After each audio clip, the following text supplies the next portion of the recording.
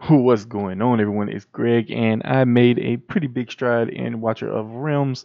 I finally beat GR2-19. This is my first stage 19 um, that I've beaten. I'm on Gear Raid 1-18. I'm on Gear Raid 3-17. Honestly, Gear Raid 3, I'll probably eventually be able to get there, but I don't really have any of the really good ranged units. I'm working on my maul a little bit, try to help on one side, but the other side is still a bit overwhelming. So I'm gonna see what I can do there. We'll keep trying to progress. And then artifact raid, I just broke through 17. So 18 is my last stride there.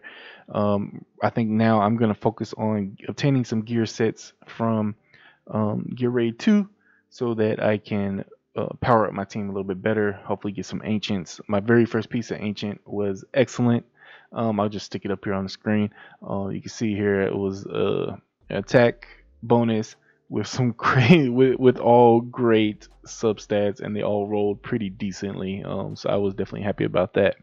So we're hoping to pick up some more sets here. Now I'm gonna do this a little bit differently because I already got my guide out for Gear Raid 2. So I just want to kind of talk about my thought process, things that happened, what did I go through to get to finally beating 19. And I'm gonna go ahead and tell you I spent quite a few hours over the course of a few days to really lock in what I needed to do. Now, stage 19, first and foremost, you have to think about your survivability. I did the cheese stuff. I have Decimus in here. I did this thing where I DPS these two early mobs, and then despawned and then put everyone in after. That is one tactic. But I finally was like, you know what? Forget that. What can I do to survive? How do I survive? Okay. So I went ahead, a soul day. Everyone's getting a soul day. Now, that being said, mine is almost awakening 5 at this point, so she is pretty beefy. She's 6-star. Everyone in here is 6-star. Keep that in mind. 6-star, fully promoted. I do have Baron. Baron, definitely a great addition with his immunity. I pop their shields pretty much as they come up every time, so I don't really do any timing there. Now, two key things for this stage. You either need Sadie or you need some kind of shielding to be able to get through the shriek. Otherwise, you're gonna have to do a lot of cheesing. You're gonna have to get Volca to awakening 1 and reduce the cooldowns on your units. You have to do a lot of cheesy stuff if you don't have a way to either reduce damage or absorb that damage when he does the shriek, because the shriek will one-shot your heroes. Now, another thing, you have to be careful if you use Regulus. I tried using Regulus on the left here, and just to give a hint of my next step, which was to protect my DPS, I tried to use Regulus there, shield up, but his shield also distributes the damage dealt, so he's taking additional damage, so the shriek was still one-shotting him. So that didn't work out. So finally I ended up with a Soldier on the left, Baron on the right, two purple heroes, not bad. Now the two that are probably more unattainable or just less attainable, even though I mean they're standard legendaries in the rates, is Sadie and Elowen. I think they're really key here. I think Elowen could be, a different healer. I don't have Vortex. Almost over 1,000 pulls. I have not got Vortex yet. I probably would have used Vortex here. He's a great healer and his range is just amazing. It would have helped me with my Vierna over here on the left.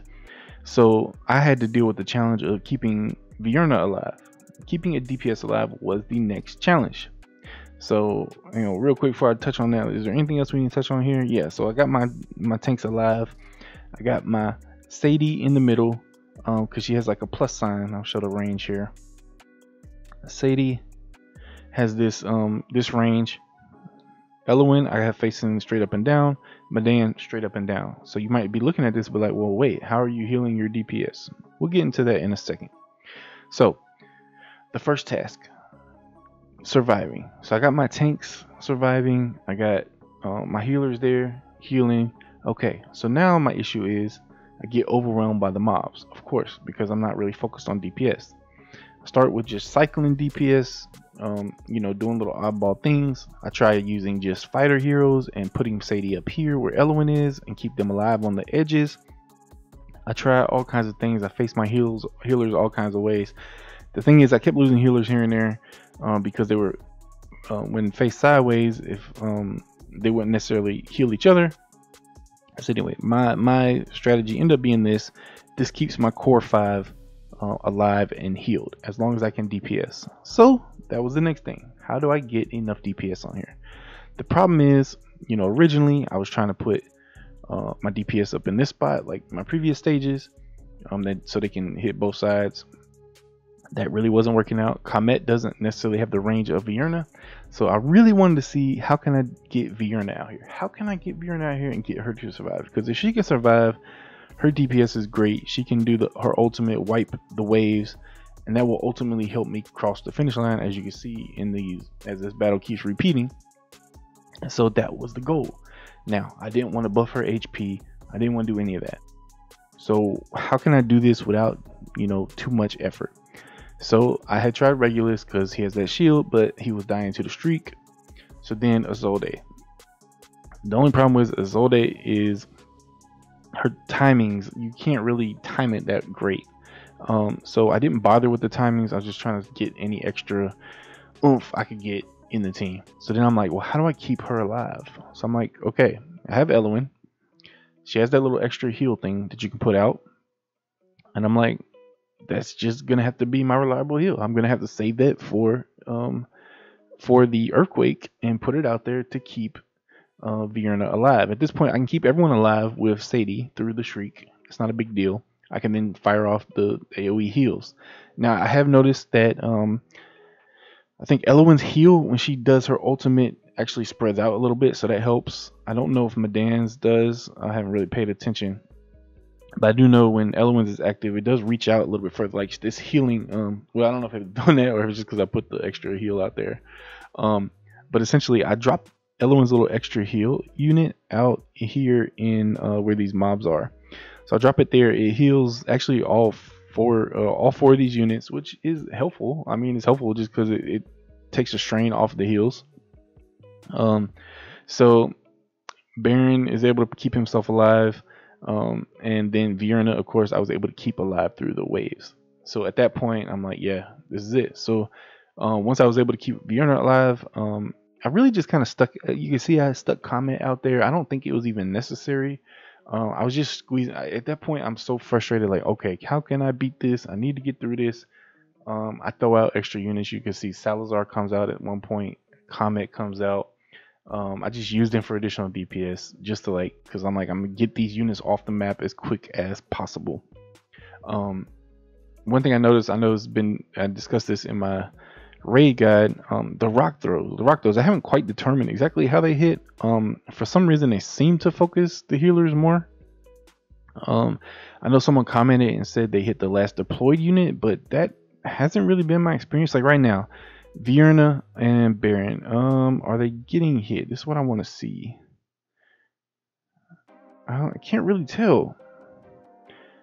I don't know. I struggle to tell who's getting hit by the rocks, but I think the rocks are AoE as well, so it doesn't really help the situation. Either way, once you have enough heals, it's not a big deal.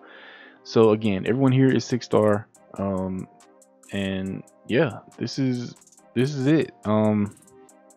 Before beating, when I beat this, I did not have any of the mythic or ancient sets. None of those set bonuses. Honestly, I don't think I had any set bonus active for the accessories at all. So this can be done with gear farming up through stage 18 of everything. Personally, I think this is one of the easier ones to do, depending on what units you have. If you maybe pulled more legendary marksmen, you're probably better off going for Gear Raid 3. If you pulled like Morgan, those, some legendary lord that's giving you more DPS on your mages, you have enough mages for Gear Raid 1, prioritize that. Go for what's your account, what's necessary for your account.